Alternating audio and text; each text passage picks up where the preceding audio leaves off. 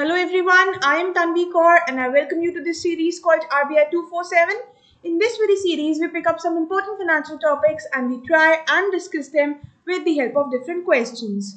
So before moving on to question number 1, if you are there for the very first time, you can subscribe to our channel and press this bell icon so that you can be notified about the upcoming videos. You can join the Telegram group as well. The link is in the description below. In this very group, you will get the access to free PDFs of these sessions.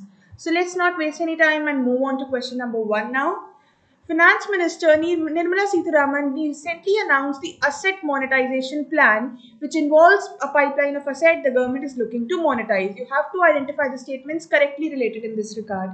So let's first discuss about this asset monetization plan and then we'll come back to our question. So in numerous sessions, I have discussed what is asset monetization. Let me discuss it in brief once again.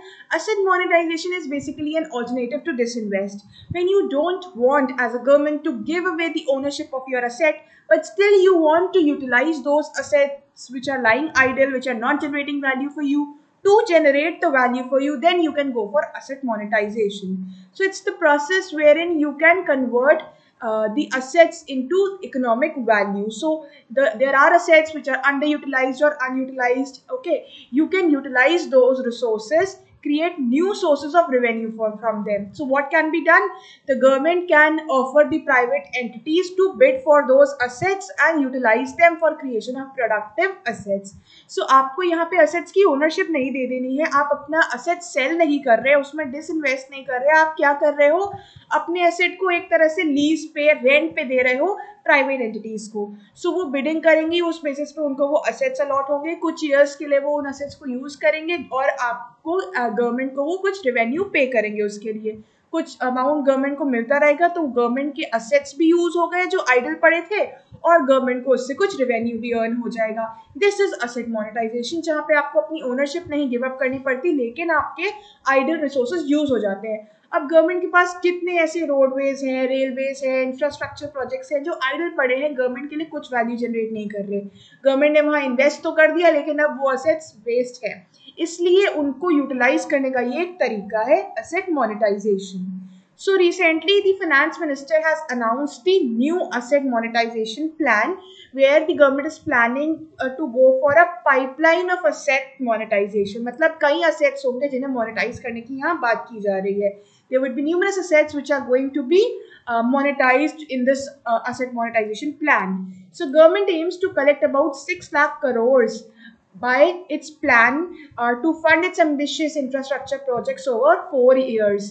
So government का मानना है कि इन assets को monetize करके वो आने वाले 4 सालों में 6 लाख करोड़ तक का अमाउंट जनरेट कर सकती है, रेवेन्यू जनरेट कर सकती है और उसको इंफ्रास्ट्रक्चर प्रोजेक्ट्स में लगा सकती है. The ownership of all these assets will remain with the government and there would be mandatory hand back of the assets after a time period. So government is not selling away these assets. This is a really very important point. ये point है जो इसको disinvestment से थोड़ा सा distinguish करता है. यहाँ पे government अपने असेट सेल नहीं कर रही है.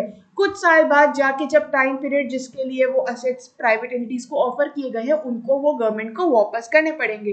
गवर्नमेंट की इंटेंशन यहाँ सेल करना नहीं है, उन असेट से वैल्यू जनरेट करना है. The national monetization pipeline covers around 15 railway stadiums, 25 airports, 160 coal mining projects. Top three sectors for asset monetization are railways, airports and coal mines. Okay. And by value the roads, railways and power. So क्या assets हैं जो government monetize कर रही है? Let's see the assets which government wants to monetize. There are airports, okay, roadways, power generation plants, coal mines, natural gas pipelines, telecom, warehousing assets, railway stations. So ये सारे assets government monetize करना चाहती है. इनके through वो around 6 lakh crore तक का amount generate करने का सोच रही है इन आने वाले 4 सालों में. The national monetization plan pipeline does not include the land but will include the brownfield projects. So ऐसे कोई projects जहाँ पे आपने already investment कर रखा है उनका monetization भी government कर सकती है. So this is the plan of government. Now talking about why they want to come up with this asset monetization plan. जैसे कि हम इतनी बार डिस्कस कर चुके हैं डिसइन्वेस्टमेंट के एडवांटेजेस, so similar reasons है इस प्लान के भी. We have some similar reasons or objectives like that of disinvestment to go for this asset monetization, like the resources are lying idle so they can get utilized. Okay, so reason can be resources can be better utilized. Then another reason can be that it can generate additional revenue for the government from these resources which were otherwise lying idle. Then when all these things will happen, those projects will start running, then the employment will be generated. All this will ensure the money which government will earn from there, it can invest in different projects, different infrastructure related activities. All this will ensure the economic growth. सो सब चीजें interlinked है, ये कुछ major reasons है इस plan के. So same has been written over here that the money which will be generated can be put in into various other infrastructure projects. It can tap the private sector for new infrastructure creation, create employment, ensure economic growth. When government will earn this revenue, it can launch more investment projects in roadways, power, and all. Okay, and when you are involving the private sector in this, then it will give a push to digitization and innovation. जब उन resources को private players use करेंगे जो technology में बहुत efficient है, जो creativity के साथ कुछ ना कुछ नया करते रहते हैं, सो वो डिजिटाइजेशन इनोवेशन को भी प्रमोट करेंगे. सो ये मेजर रीजंस हैं गवर्नमेंट इस एसेट मोनेटाइजेशन प्लान के साथ क्यों आना चाहती है. Alright, now if I move back to the question, we had to identify the correct statements. First is correct कि 6 लाख करोड़ तक का अमाउंट जनरेट करने का एम कर रही है government. Third is also correct कि क्या इसके ऑब्जेक्टिव्स रहेंगे. Second is incorrect because it says ownership will be given to private players. No, ownership will remain with the government. So first and third statement are correct. Answer is option D. Moving on to question number 2 now. It says peer-to-peer lending is a system through which people can directly borrow money from each other. P2P platforms carry out some basic background and credit checks on the borrowers and lenders to choose which borrowers to lend money to. RBI came out with P2P directions for this platform. You have to identify which of the following is incorrect. Now, these directions which they are talking about are not new directions, okay? These directions came up, I believe, in the year 2017. So, they are asking that which of these directions is correct basically, or they are asking which of these is incorrect. So, you must know what are the correct directions first. So our basic objective of answering this question is to know about the peer-to-peer lending platforms and what RBI has to say about them. So let's discuss very briefly what are these P2P lending platforms.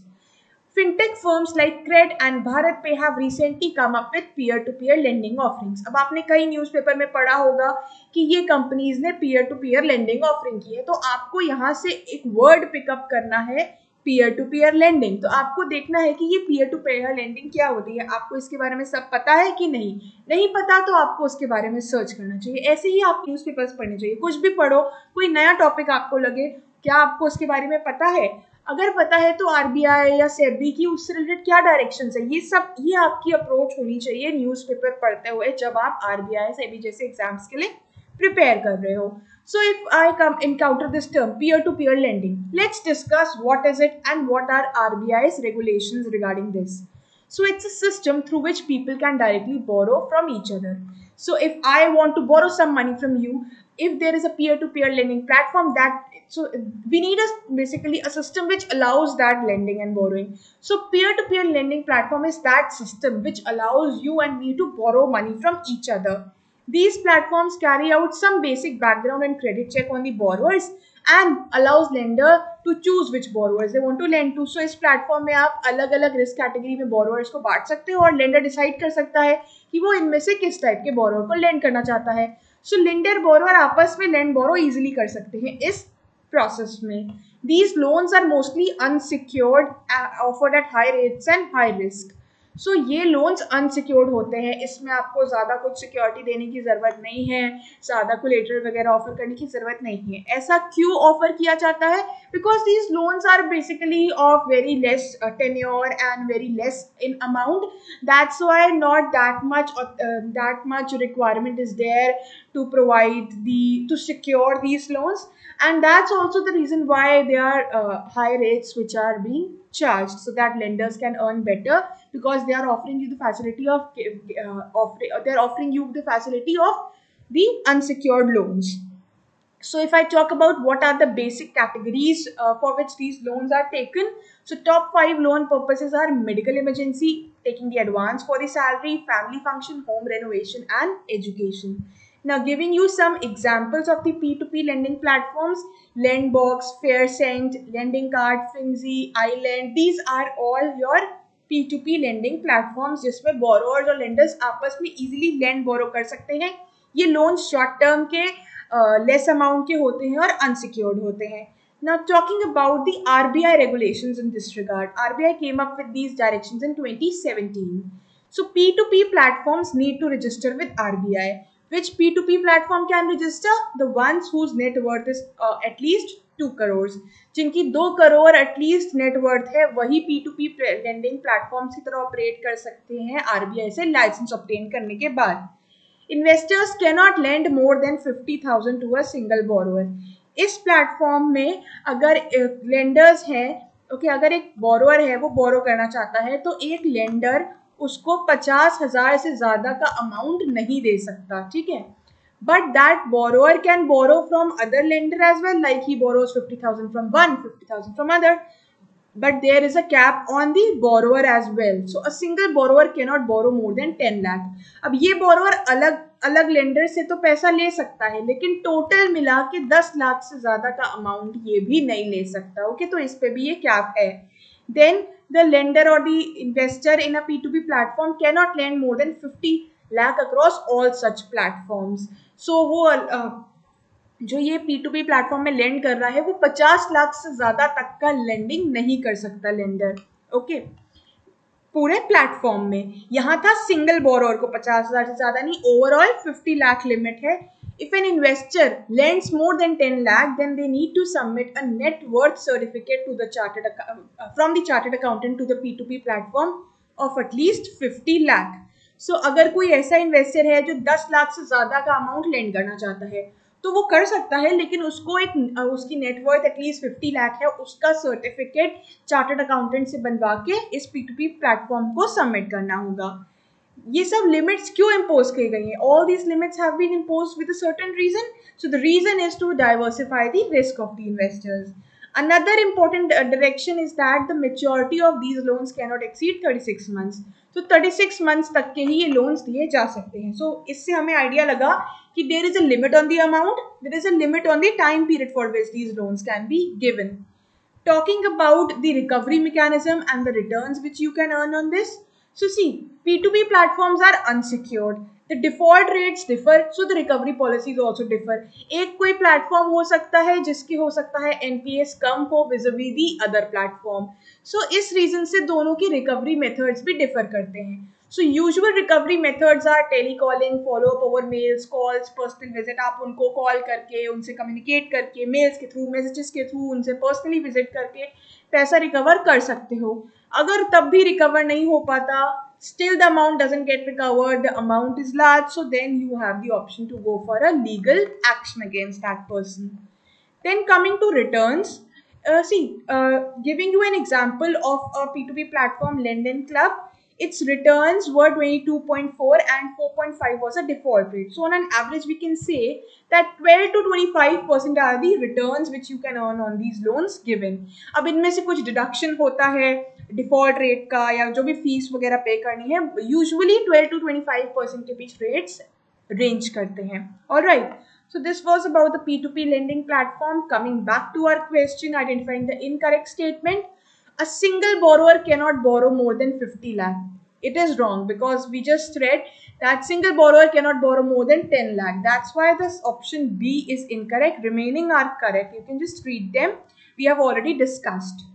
Coming to question number 3, the last question of the day, which says, identify the statements correctly related to the remission of duties and taxes on exported products RODTEP scheme.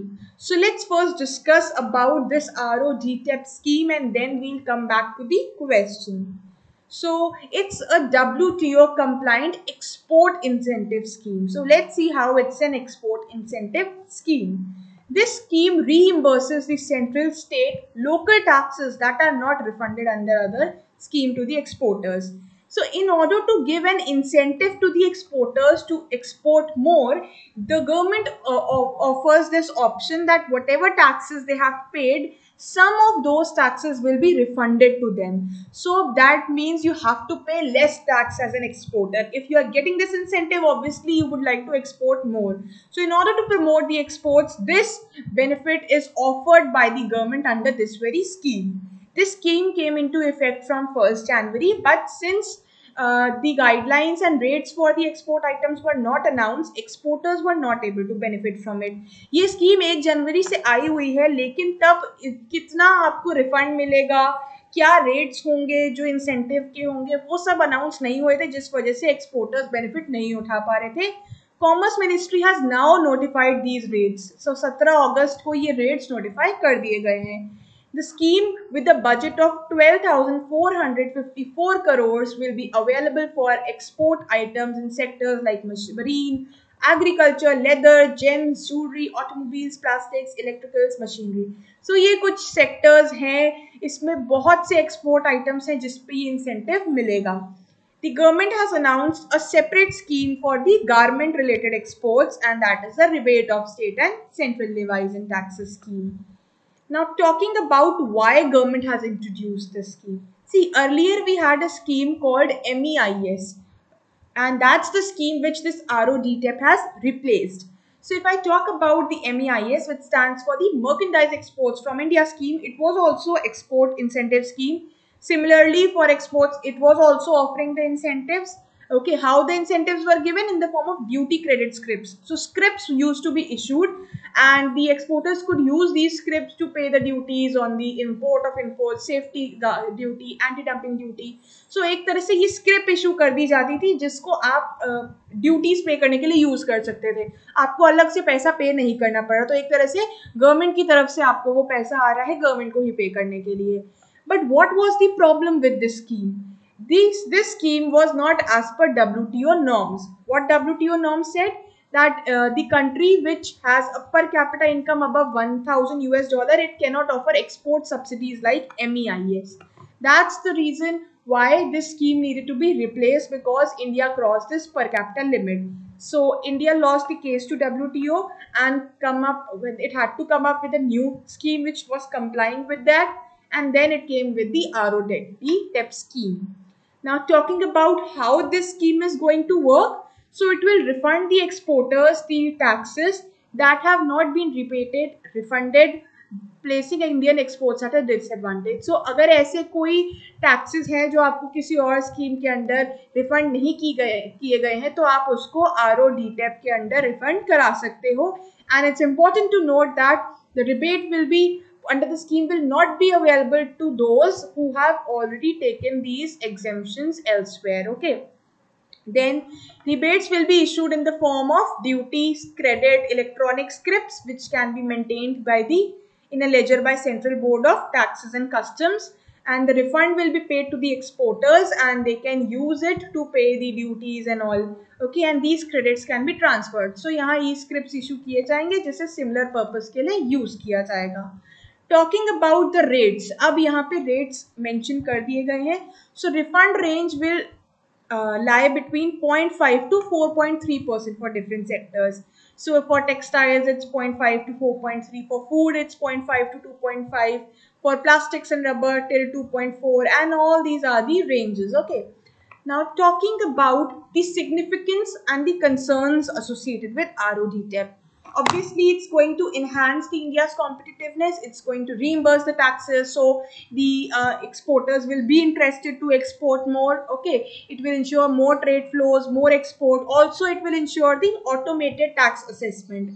But what's the problem? The rates are lower vis-a-vis the MEIS scheme. Okay, it offered better rates. So low budget and also low budget has been allocated for this. So ones who come first will be offered the benefit, and ones who come later, once this budget has exhausted, they won't be able to get the benefit. So low budget allocation means rebates can be exhausted on first come first served basis. Also, this scheme does not apply to all sectors, so it deprives the large sectors like steel, pharma, and this is going to have a negative impact on the exporters who used to export these kinds of products. Okay, so this was all about this scheme. Coming back to our question, we have to identify the correct statements. First is correct. Okay, that if you the reimburse central, the scheme reimburses central, state, local taxes not refunded, and the other scheme.